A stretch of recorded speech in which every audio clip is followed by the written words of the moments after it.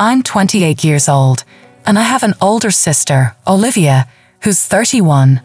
Honestly, she hasn't really got her life together, but for some reason, our parents treat her like she's the golden child.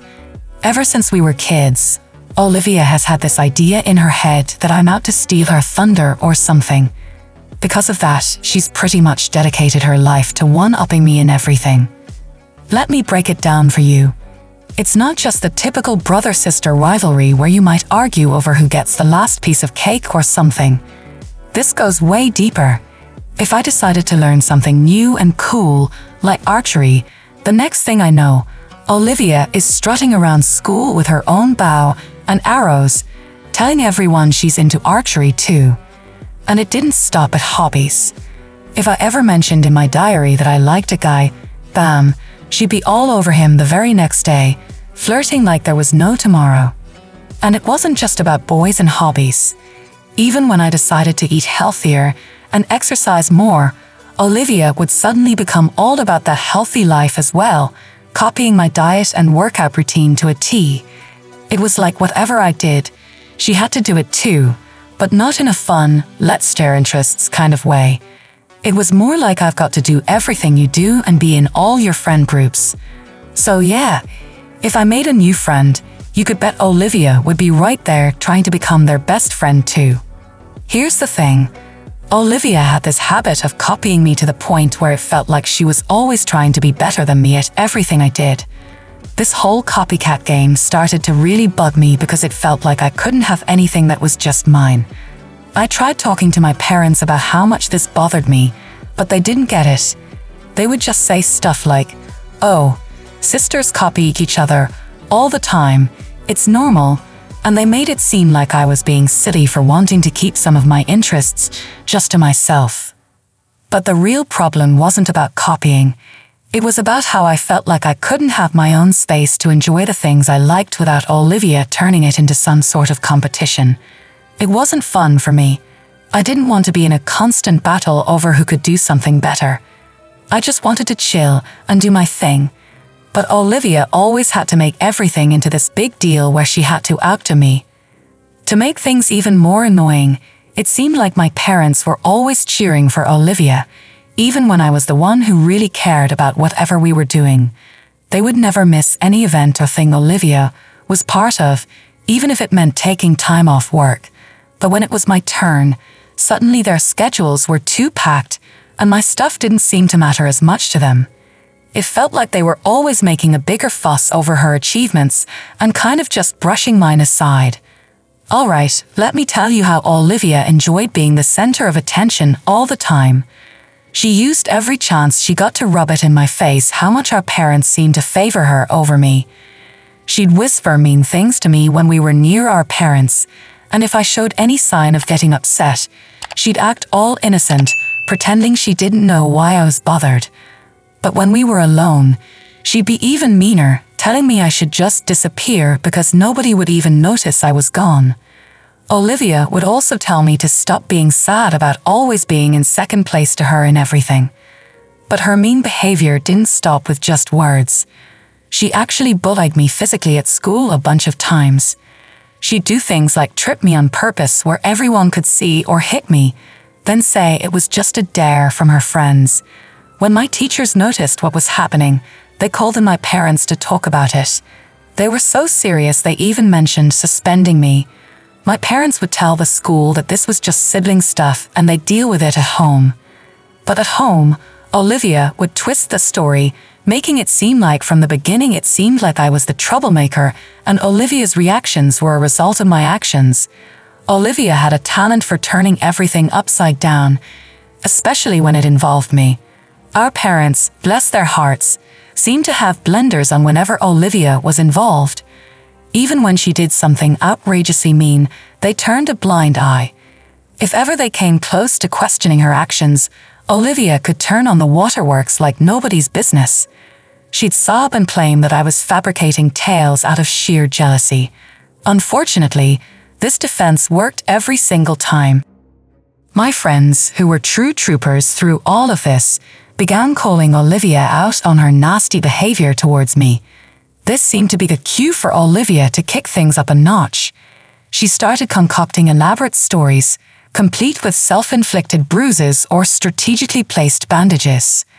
Olivia then went around telling everyone that these were the results of my supposed attacks on her.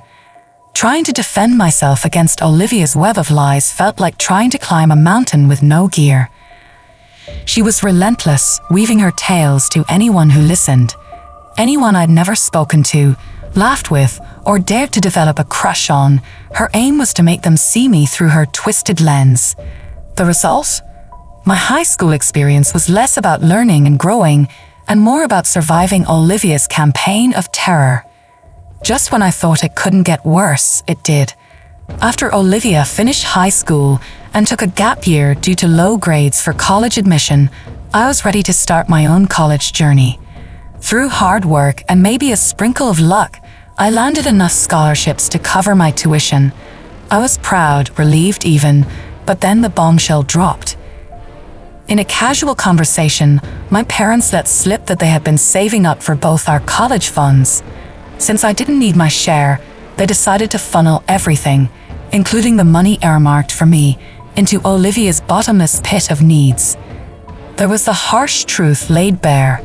My efforts to be independent and financially responsible had inadvertently given my parents the green light to use resources meant for me to further indulge Olivia. It was a revelation that stung more than I care to admit, a stark reminder of the imbalance that had colored our sibling rivalry and my parents' favoritism from the start. When my parents laid out the red carpet for Olivia, telling her she could pick any major she fancied, it felt like a slap in the face. But the real kicker came when I discovered that my parents were planning to allocate all the college savings, including the stash intended for me, to Olivia. I was furious. I tried reasoning with them, suggesting that we keep my college fund separate for potential future needs like starting a business or even for my wedding. However, the conversation didn't go as planned.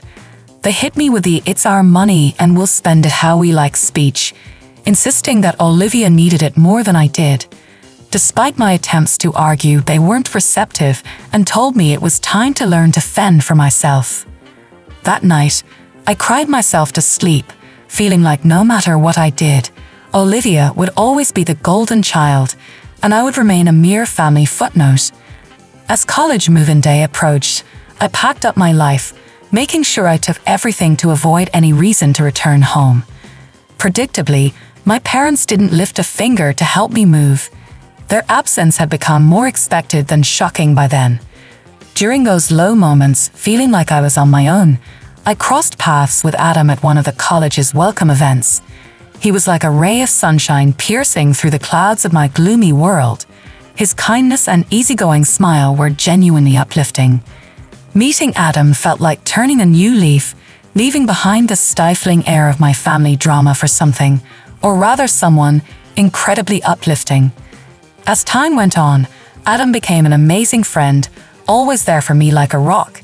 He listened without making me feel bad, providing comfort when everything felt overwhelming.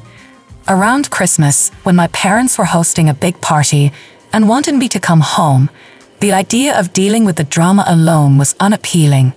So, I decided to bring Adam along, thinking it would be the perfect time for my family to meet him. I informed my folks in advance, letting them know that Adam and I would stay in our own space, but join everyone for the big dinner. When we showed up, I could tell my parents were taken aback to see Adam. Their old-school views led to snap judgments based on appearances, but I was prepared. I had filled Adam in on my family, and he charmed everyone with his usual charisma, even catching my mom off guard with a bouquet of flowers. That night, Adam became the star of the show, dropping clever jokes and being his awesome self. He won everyone over with his friendliness, making a sweet speech thanking my parents for letting him join our family gathering.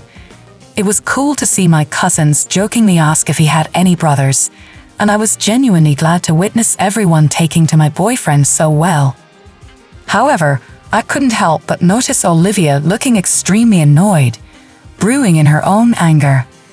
As the evening progressed, Olivia started drinking excessively and whispered things to some of our relatives. It was evident that she wasn't happy about Adam being there and seemed to be plotting something. Right in the middle of dinner, she blurted out loudly, asking me if Adam and I were serious. The sudden question made everyone stop and look at us. Without hesitation, I grabbed Adam's hand and affirmed that we were serious about our relationship. Adam, looking slightly embarrassed but not upset, smiled and confirmed our commitment. But Olivia wasn't done. She followed up by asking Adam if he had any other siblings or if he was an only child. I could sense where she was heading with this, trying to undermine Adam's worth or dig up something she could use. Adam, ever so patient, politely responded that he was indeed an only child. Olivia's smirk grew more pronounced. My mom, sensing the escalating tension, tried to diffuse the situation by changing the subject. However, Olivia was relentless. She started recounting a made-up story about how I supposedly messed up in a group project back in high school, painting me in a negative light. Adam, bless him, interrupted her gently and defended me, pointing out how people grow and change over time, and it's unfair to judge someone based on their past. Olivia, now visibly irritated, stood up abruptly, spilling her drink in the process. She muttered something under her breath and stormed out of the dining room. The atmosphere became awkward, and my parents apologized on her behalf, trying to downplay the incident, but Adam and I knew better. We wrapped up the evening, thanked everyone for their hospitality, and left soon after. Later that night, back at my place, I apologized to Adam for Olivia's behavior. He brushed it off, assuring me that he didn't take any of it to heart and was happy to have been there for me. His support and understanding in that moment made me realize how lucky I was to have him by my side. Since then, I've kept my distance from Olivia and focused on building a life filled with positivity and genuine relationships. Sometimes you need to let go of toxic people, even if they're family, to find your peace and happiness. Since then, I've kept my distance from Olivia and focused on building a life filled with positivity and genuine relationships. Sometimes you need to let go of toxic people, even if they're family, to find your peace and happiness. Adam and I grew closer as we navigated our college years together. He was my rock, always there to support me and encourage me to pursue my dreams. With his help, I managed to excel in my studies and even secured an internship at a prestigious firm during my junior year. This was a huge milestone for me, and having Adam by my side made it even more special. Meanwhile, Olivia's life continued on its chaotic path. She changed her major multiple times, and despite all the financial support from our parents, she struggled to find her footing. Every time she hit a roadblock, our parents would swoop in to rescue her, reinforcing the cycle of dependency and entitlement. It was hard to watch, but I reminded myself that her journey was her own, and I needed to focus on mine. After graduation, I landed a job at a top company in my field, and Adam and I decided to move in together. It felt like the start of a new chapter, filled with possibilities and hope. We decorated our apartment, blending our tastes and making it a cozy sanctuary. It was a place where we could escape the world's pressures and just be ourselves. As we settled into our new life, I found myself reflecting on my relationship with my parents. While their favoritism towards Olivia had hurt me deeply, I realized that holding on to resentment would only weigh me down. So, I made an effort to rebuild bridges, albeit with clear boundaries. I visited them occasionally, making sure to keep the interactions positive and light.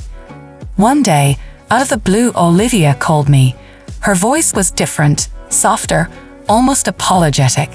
She admitted that she had been struggling and felt lost. For the first time, she opened up about feeling pressured to live up to the expectations our parents had set for her and how it had driven her to act out in harmful ways. She apologized for how she had treated me over the years and asked if we could start over. It wasn't easy to let go of the past, but I could hear the sincerity in her voice. I decided to give her a chance, cautiously optimistic that she might have genuinely changed. We began meeting for coffee occasionally, talking about our lives and slowly rebuilding our relationship. It was a delicate process, and there were times when old habits resurfaced, but I was determined to approach it with patience and compassion. Over time, Olivia started to find her path. She sought therapy to work through her issues and began volunteering, discovering a passion for helping others. Seeing her growth was heartening, and it reminded me that people could change if they truly wanted to.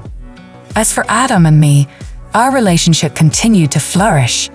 We supported each other through the ups and downs, always finding strength in our partnership. One sunny afternoon, while we were picnicking in our favorite park, Adam proposed. His heartfelt words and the love in his eyes made me realize how far we had come together. I said yes, and we began planning our future as husband and wife. Our wedding was a beautiful, intimate affair, surrounded by close friends and family. Even Olivia, who had become a better version of herself, was there, genuinely happy for us. It felt like a new beginning, not just for Adam and me, but for my relationship with Olivia and my parents as well. Life is a journey, filled with twists and turns, but with love, understanding, and forgiveness, we can find our way. I'm grateful for where I am today and look forward to the future with hope and excitement. As Adam and I settled into married life, we found joy in the simple moments, cooking dinner together, taking long walks, and planning our next adventures. We talked about our dreams, both big and small, and how we could support each other in achieving them. Our bond grew stronger with each passing day. Meanwhile, my relationship with Olivia continued to improve. We weren't best friends, but we were sisters again. She respected my boundaries, and I appreciated her efforts to change. It was a slow process, but the foundation we were building was solid. My parents, noticing the positive changes in Olivia and our renewed connection, seemed more relaxed and happy. One weekend, Adam and I decided to host a family barbecue at our home. It was a beautiful sunny day, and as our parents and Olivia arrived, there was a sense of warmth and unity that I hadn't felt in years. We laughed, shared stories, and enjoyed each other's company. It felt like the family I had always hoped for. As the sun began to set and the evening cooled, Olivia and I found ourselves alone on the porch, watching the sky turn shades of pink and orange. She turned to me, a serious look in her eyes. "Thank you for giving me another chance," she said quietly. "I know I don't deserve it, but I'm grateful." I smiled, squeezing her hand. "Everyone deserves a chance to change, Olivia. I'm proud of how far you've come." She nodded, tears glistening in her eyes. "I still have a long way to go, but I'm trying. I want to be a better sister and a better person." In that moment, I realized how much we both had grown. Life had thrown us many challenges, but we were finding our way through them together. As the years passed, our family grew in love and understanding. Adam and I eventually welcomed 2 beautiful children into our lives, a boy and a girl. They brought so much joy and chaos into our home, and I cherished every moment. Olivia became an incredible aunt, doting on them and forming her own special bond with each of them. Watching her interact with my children filled my heart with happiness. My career flourished, and I found a balance between work and family that allowed me to be present for the important moments. Adam continued to be my steadfast partner, supporting me in every endeavor and sharing in the responsibilities of parenthood. One day, as we celebrated another family gathering, my mother pulled me aside. She looked at me with a mixture of pride and regret. "I'm sorry for the way we treated you and Olivia," she said, her voice trembling. "We made mistakes, and I see that now, but I'm so proud of the woman you've become." Her words brought tears to my eyes, and I hugged her tightly. "Thank you, Mom. It means a lot to hear that." In the end, forgiveness and love had transformed our family. We weren't perfect, but we had learned to accept and support each other, flaws and all. Olivia had found her path, my parents had grown in their understanding, and Adam and I had built a life filled with love and happiness. As I looked around at my family, I realized that the journey had been worth it. The struggles, the heartache, and the pain had all led us to this moment of peace and contentment. Life would always have its challenges, but together we could face anything. And so, with a heart full of gratitude and hope, I embraced the future, knowing that the best was yet to come. Years passed, and our family continued to thrive. Our children grew older, each developing their own unique personalities and talents. Adam and I marveled at how quickly time seemed to fly, cherishing every milestone and moment. One summer, we decided to take a family trip to a cabin by a lake, a serene place where we could disconnect from the hustle and bustle of everyday life. It was a chance to reconnect with each other and create lasting memories. Olivia joined us, excited to spend quality time with her niece and nephew. The days were filled with laughter, swimming, and exploring the surrounding woods. At night, we gathered around the campfire, roasting marshmallows and sharing stories. The simplicity of these moments reminded me of the importance of family and the joy that comes from being together.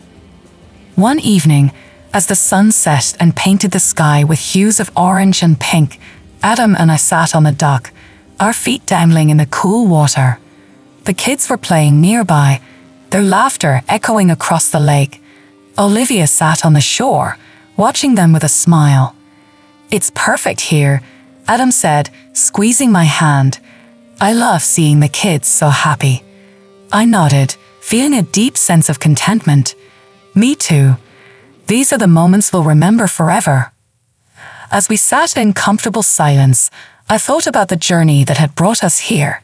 The ups and downs, the struggles and triumphs, had all shaped us into the family we were today. I felt a profound gratitude for the love and resilience that had carried us through. Later that night, after the kids had fallen asleep, Olivia and I took a walk along the shore. The moon cast a gentle glow on the water, and the sound of crickets filled the air. "I'm really glad we did this," Olivia said, breaking the silence. "It's nice to get away and just be with family." I smiled, feeling a warmth in my heart. "It is. I love seeing you with the kids. They adore you." She looked down, a hint of sadness in her eyes. "I sometimes wonder if I'll ever have a family of my own." I stopped and turned to her, placing a hand on her shoulder. "You will, Olivia. You're an amazing person, and you'll find someone who sees that. And until then, you have us. We're your family." She smiled, tears brimming in her eyes. "Thank you. That means a lot." As we continued our walk, I felt a deep sense of connection and understanding with my sister. We had come a long way, and I was proud of the progress we had made. Our bond was stronger than ever, forged through years of effort, forgiveness, and love. When we returned to the cabin, Adam was waiting for us on the porch, a content smile on his face. "Everything okay?" he asked, looking between Olivia and me. I nodded, taking his hand. "Everything's perfect." As the years went by, our family continued to grow and evolve. Olivia eventually met someone special, and watching her fall in love and build her own family was a joy. Our parents, now retired, enjoyed spending time with their grandchildren and embraced the happiness that surrounded them. Life wasn't always easy, but we faced each challenge with a united front.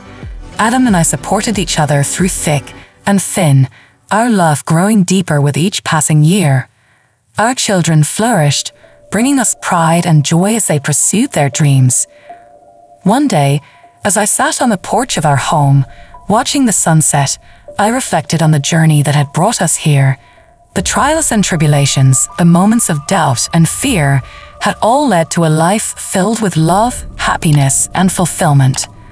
I knew that no matter what the future held, we would face it together as a family, and that was the greatest gift of all. In the end, it wasn't the destination that mattered, but the journey and the people who walked it with us. And as I looked at the faces of my loved ones, I knew that I was exactly where I was meant to be. The moral of the story is that the love and support of family are what truly matter in life. Through ups and downs, sticking together and cherishing each other make the journey meaningful and fulfilling. In the end, I learned that sometimes even family can betray your trust. It's important to stand up for yourself and set boundaries, even if it's difficult. I found strength in my relationship with Adam and realized that true family is about love and support, not just blood relations. Moving forward, I'm focusing on my happiness and building a life free from toxic influences. Thank you for reading my story.